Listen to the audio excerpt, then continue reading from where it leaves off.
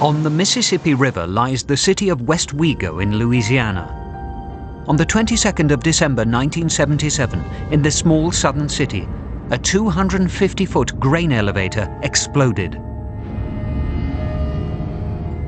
It was heard by people over 10 miles away from the facility. The energy released in this explosion was equivalent to many hundreds, if not thousands of pounds of TNT. There was fire and smoke coming from the tops of the silos. There was debris everywhere. It was total devastation. Perhaps the only thing more shocking than the scale of the explosion was its cause: grain dust. Any material that can burn will burn rapidly and explosively if it's small enough. Grain produces dust when it's handled. That dust burns so rapidly, it's explosive. The disaster in West Wego was not the first dust explosion at a grain store, but its severity was unmatched, and it would serve as a wake-up call for the entire industry. Because of their design, grain elevators are highly susceptible to dust explosions.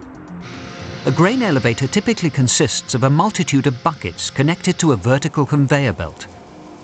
When a barge is unloaded, the bucket elevator scoops up grain and carries it to the head house. From there it is sorted by grain type and dropped into concrete silos. Grain elevators are designed to move tremendous quantities of grain. When you handle these materials, the generation of dust is inevitable. If you look at the 4 factors required for a dust explosion, the presence of dust is ever present. We have enclosure or confinement of the structure itself and oxygen in the air. Therefore, all that's needed is a spark or ignition source to have a dust explosion.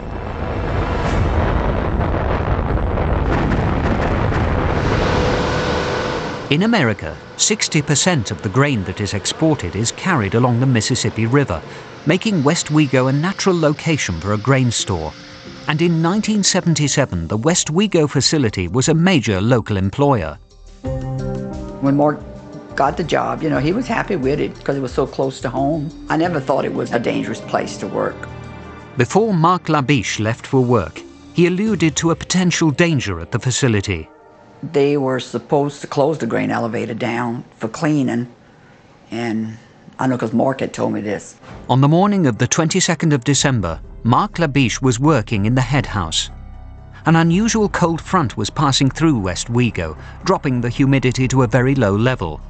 With static electricity and grain dust in the air, the elements needed for an explosion came together.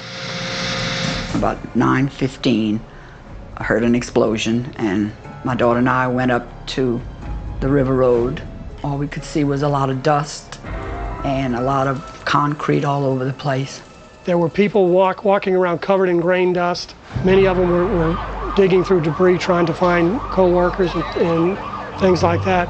Helicopters were there probably within 30 to 40 minutes after the blast, and they were trying to rescue people off the tops of the silos. The radio said it was the river side of the grain elevator, and I said, thank God, because Mark's working in the head house. But when we got there, it was the head house that blew. Most of the head house was destroyed. Fractured concrete rained down on the grain facility's control room, killing dozens. Among them, Mark Labiche. The shock wave from the first explosion traveled through the facility, causing additional grain dust to become airborne and combust.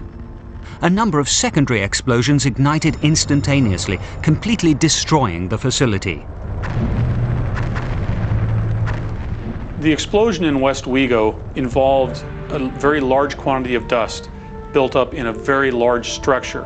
Due to the magnitude of this explosion, the exact cause cannot be pinpointed, but is likely a malfunctioning mechanical component on the bucket elevator, such as a failed bearing, or on a ventilation fan in the head house. The resulting mechanical friction could have produced a fatal spark or enough heat to cause the dust to ignite. 36 people died in the accident. It remains the deadliest grain dust explosion on record. In the years to follow the West Wego disaster, the grain elevator industry has taken extensive measures to minimize the potential for grain dust explosions.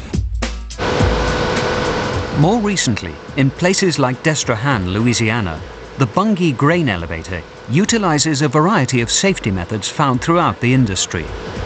The incidents of 1977 in the grain industry was kind of a wake-up call, if you will, for the whole industry to realize that we had to give a renewed focus and much more emphasis on root cause analysis of what causes these type of explosions. One of the critical safety measures implemented by the industry is to closely monitor potential ignition points, primarily the bucket elevator, which is the cause of 40% of all grain dust explosions. If a bearing overheats or the conveyor belt is misaligned, heat sensors located throughout the elevator legs will notify personnel of a potential explosion. We have over 700 of these discrete points that we're actually monitoring the temperature all the time. And that information is conveyed back to the control room that is sensing these temperatures, giving us alarm if it gets to a certain level, and can even shut down the equipment automatically if it gets to a higher level. However, if there is an accidental explosion, measures have been taken to contain the blast wave and prevent the often more deadly secondary explosions. 5, 4, 3, 2, 1. How it works is that the suppression device actually senses the increase in pressure caused by the early stages of an explosion and would dump a chemical into that bucket elevator casing that would immediately suppress and eliminate the explosion. The chemical agent is dispersed within 80 milliseconds, stopping the explosion in its tracks. Making sure that dust doesn't accumulate around the facility is also vital to minimizing secondary explosions. And as a direct result of the incident in West Wego, grain elevator head houses are no longer located above offices. Spreading the facilities out, moving the control rooms to remote locations, all of those came at a cost, efficiency, but was worth it from the safety payback. It's a real success story. We went from a time in a peak year over 60 people were killed in agricultural dust explosions in the late 70s, and a great reduction in risk has been achieved through the engineering evaluation of these types of accidents and taking appropriate steps based on the knowledge learned. And the numbers are improving. From 1976 to 1985, there were 143 deaths as a result of grain dust explosions. From 1986 to 2003, that number had dropped to 33.